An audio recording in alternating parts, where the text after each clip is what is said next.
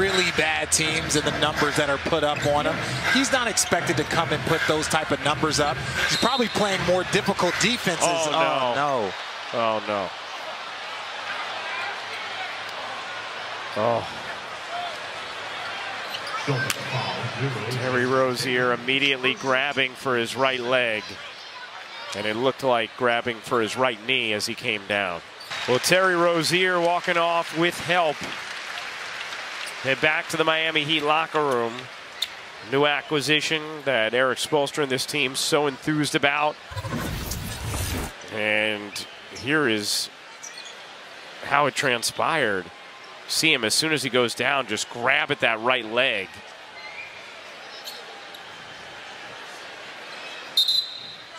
Is there anything obvious there to you guys?